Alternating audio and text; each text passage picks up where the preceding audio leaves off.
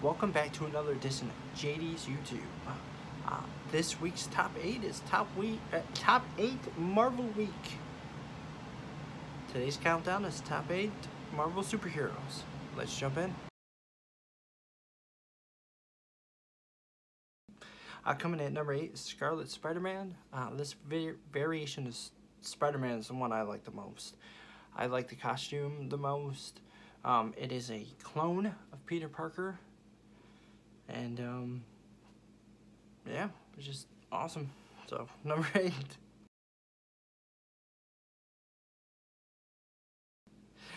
Number 7 is Iron Man. When I was little, I didn't like Iron Man. He was too cocky. But Robert Downey Jr. has made me change my ways of thinking of Iron Man. He played it perfect, and then watching him grow over these films, there is no other Iron Man. So, number 7.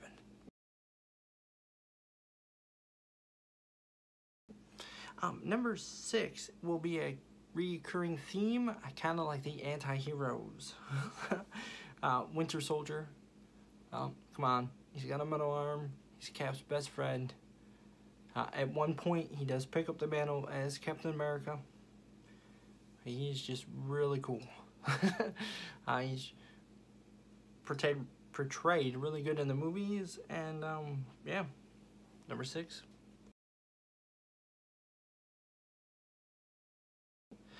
Number 5 is the Punisher. Just badass. Got a van full of weapons. He don't care. He ain't got no superpowers. He'll still kick in the front door and kill whoever needs to be killed. Again, anti-superhero. The Netflix Punisher was fantastic. I didn't really like the movies, but Netflix picked the right man for the job and did that superhero a justice. So, number 5.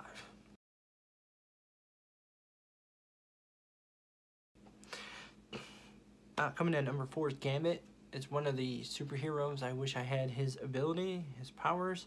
I really wanted a Gambit movie. Gambit was one of my favorite characters in the animated TV show. Him and Rogue's relationship was like a point for me. Will they, won't they? He's just all cool. His accent is cool. And he's just a really sly guy.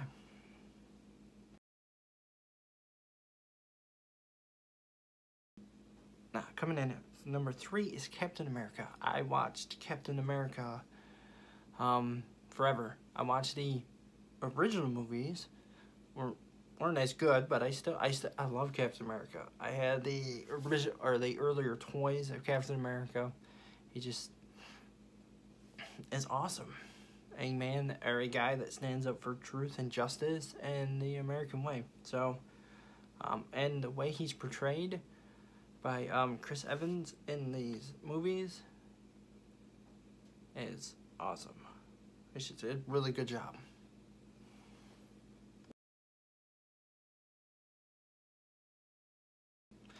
Number 2 is Deadpool.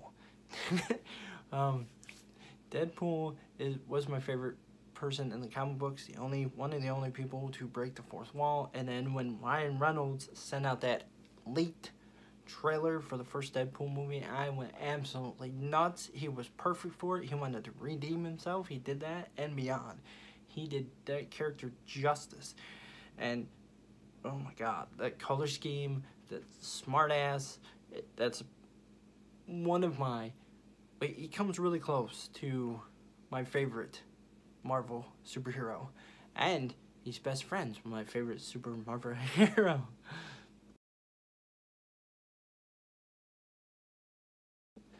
Coming in at number 1 is Wolverine.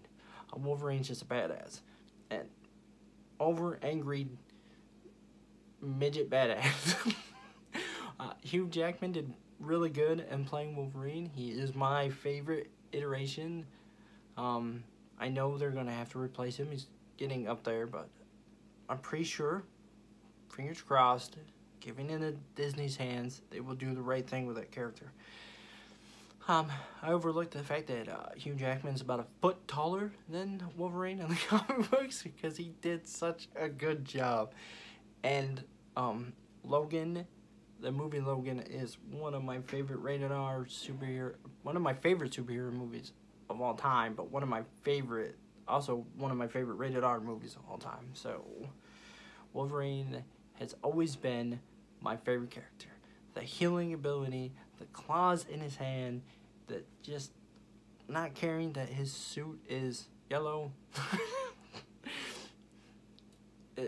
Oh man, it's just my favorite character. And with that being said, love you all. JD out.